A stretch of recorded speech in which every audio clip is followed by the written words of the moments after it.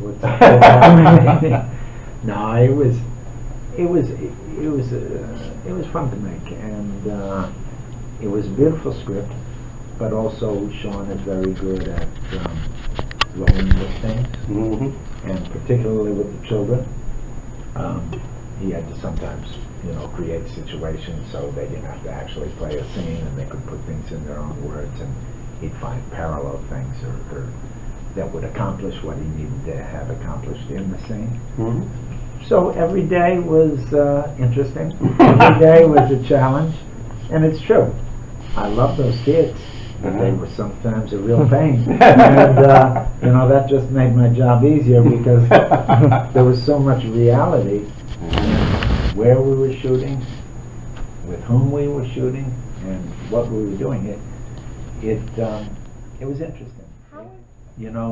Sean, in order to let them feel free and not feel self-conscious about acting, really encouraged them to, have fun and also be a little devilish. And so they get cranked up the way kids do. Plus, you've got all the attention of the film crew on them. They've got sort of a built-in audience. Their parents are there, but their parents are kind of letting them do their thing. So they get wrapped up, like kids do. Yeah. And you can imagine if you're playing a scene and they're not really wanting to play the scene, they're interested in playing, then you got to bring them back that way. They are, but I think, in that environment, that's nothing. And in fact, in that world, it's very clear, I think, in the movie, it expresses that basically the Mooney character will end up being Haley if she doesn't have different opportunities. And Haley has taught Mooney some things, and Mooney teaches Haley some things. And one of the things that Haley, the mother, teaches Mooney is, kind of a grift, kind of not taking it from anybody, being independent, having fun, all those things. So I think that's where the language comes from. And it was also during the Depression, and the adults around them, although they weren't really featured, they weren't going through easy times. But the kids had a similar thing. They were kind of grifters, they were kind of scheming, they were causing trouble, and mischievous. Sean never mentioned that the whole shoot, and then when I heard him say it, reference it when we started doing press, it made all the sense in the world. But it just shows sometimes you don't have to know those things. I had something of a backstory. Certainly in research, I talked to some people that had this job and had this kind of life. So that was helpful, not just to get the psychology and kind of where they come from, but get the world, and also little details, what kind of watch they're wearing, whether they have any jewelry, how they cut their hair, how they present themselves, how they carry themselves. And one of the biggest things that I took away from that was that he was very proud of his job, and he was very proud that he made the motel a better place than it was.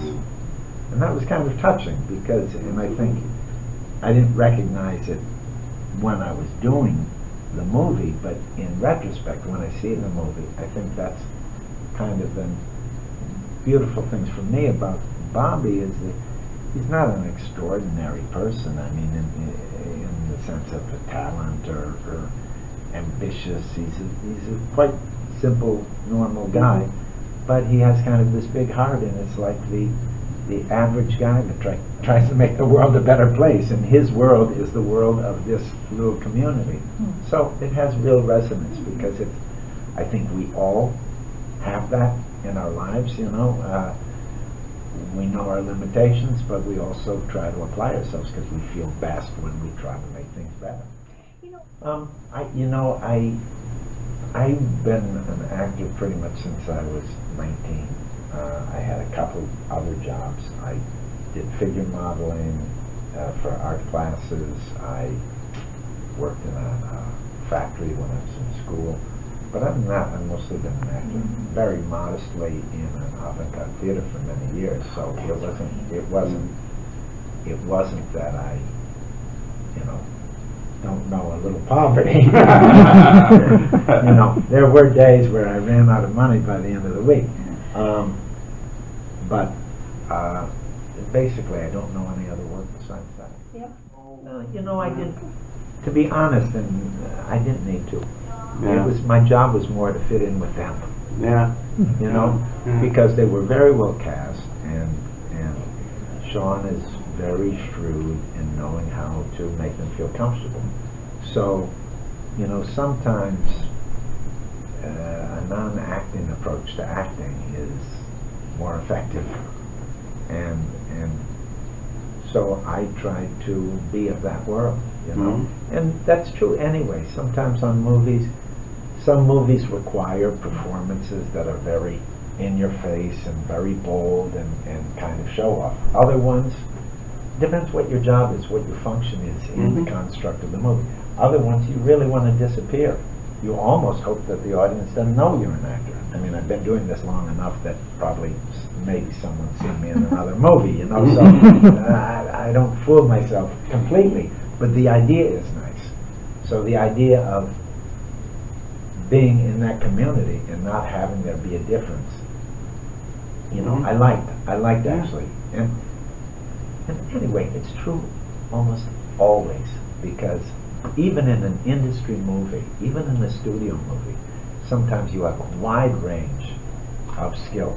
Yeah, sure. Because actors come from, in our culture, in the States anyway, actors come from a wide range of places. Some are highly trained, some have lots of experience, some just have that thing, have a beautiful or just are attractive or charming.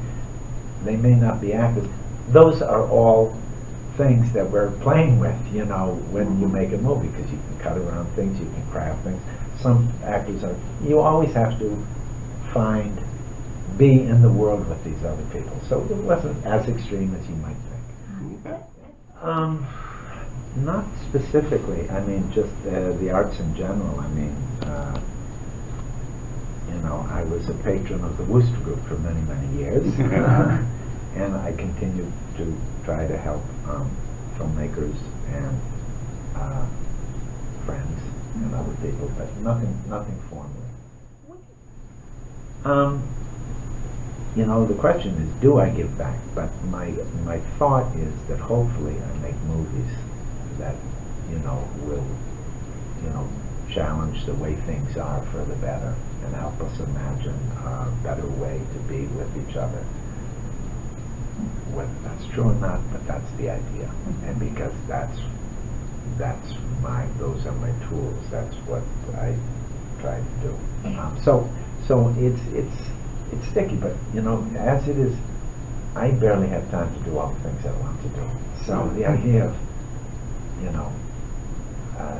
I don't have formal affiliation with anything. I totally agree with you. I believe that we are meant to give back based on the skills that we have. Right. So you're trying. Yeah. I finished 2 days ago. I just came from Australia. 5 months of shooting. Wow. And they're still going. Wow. Because it's a very effects-heavy movie, as you can imagine, because it's so much is underwater, and particularly the Atlantean creatures, which I am one of. We don't walk around; we swim. And when we're standing, we're not standing on terra firma; we're floating. Wow. So you can imagine what that requires. What it requires is a lot of wire work and different devices. So we're floating, and when it's time to go, you can turn and swim away, because all of those things will be sweetened and some things will be erased, like the wires, but basically you have to get the basic movement. That's a huge part of the scene. So it's quite intensive. I didn't get anywhere near water. oh, really? Yeah, because the water is dry. So it wasn't necessarily shot in this. Yeah. No. Oh, okay. Because that would be impossible to speak. Yeah, And it's totally impractical, because Wow. I have shot like Life Aquatic or Wes Anderson. Yeah, of course. He shot a couple of sequences, you know, in scuba gear, and it's very slow. You know, it's very. Yes, of course. I'd still be there. No, I just finished 2 days ago. I just came from Australia. I like Australia. In fact, I've been there a lot. I've made a movie in Tasmania. I've made a movie in the Gold Coast. I made a movie in Tasmania called The Hunter. Quite a good movie. Oh, I saw made that. a movie called Daybreakers in the same area at the Warner Brothers studio and around the Gold Coast. And now we're shooting Aquaman around the Gold Coast. And I've even been there with the theater, with the Worcester Group, touring there. So You're a I've been there native. lot. You're pretty much a exactly, native exactly. already. They should give me a passport. I have family in Orlando. Yeah, I'm from Wisconsin, but they were snowbirds. My parents retired down there, and they're both dead, but two of my sisters moved down there and lived down there. So I know that area very well. A lot, because my parents lived there. My father died when he was 97, and he probably retired when he was 65. So 30 years of going down there, and then I had two sisters down there. And when my son was small, of course, I would go down to visit the grandparents and go to Disney World. So I knew it. Of course, I wasn't familiar with the Magic Castle. I mean the Magic. This is called. This is Magic Yeah, the castle. It's Yeah. called the Magic Kingdom. Yeah. So I did know it quite well, that part of Florida. In fact, to get the accent for Bobby, which is very slight, and there's all, as you know, there's all kinds of accents in Florida, but I wanted to play with something. I taped my brother-in-law, and he's quite religious, and speaking of language, he kept on saying, Willem, I can't say that. I'd say, David, come on, it's for research, just do it. You know, the Lord will know that you aren't really taking his name in vain. And he's like, all right. As it turned out, I didn't end up using his accent because it didn't sound right. I think that's interesting you say that. Because there aren't any big scenes, there isn't big transformation. On paper, maybe Bobby seems a little bit like a serviceable character, you know, just to keep the narrative going, like a device. But so often I sign on to something because of the feel for the people and the feel for the project itself. And miraculously, sometimes roles that, it was a very good screenplay, don't get me wrong, but Bobby did not read as strong on the page as I think it became. And that's partly because Sean added some things, but it really, why I went on board was because of the whole project. This world that I didn't know, the way he was going to shoot it, we were shooting in a real place, with real people, mixing real people with first-timers, with street casting, with actors, a very good script, a story that, you know, seen through the eyes of his kids. It really explores the kind of beauty of childhood, but then also you have this shadow of, if we don't take care, you know, this is where it could lead. And a basic feeling of, you know, a community that needs help, and what people's response is to that.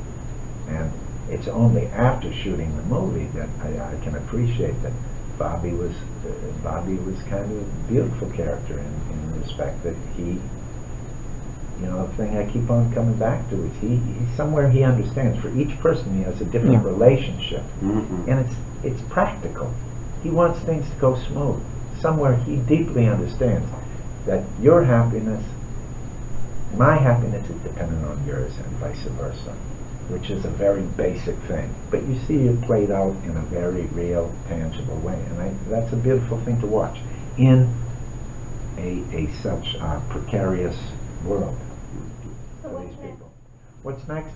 I go off to France to shoot with Julian Schnabel for a film called At Eternity's Gate, which is, it's not a biopic, but I play Vincent Van Gogh. Hence, I'm starting to grow my beard. I didn't have a beard in Aquaman, so I just started. Okay. Really?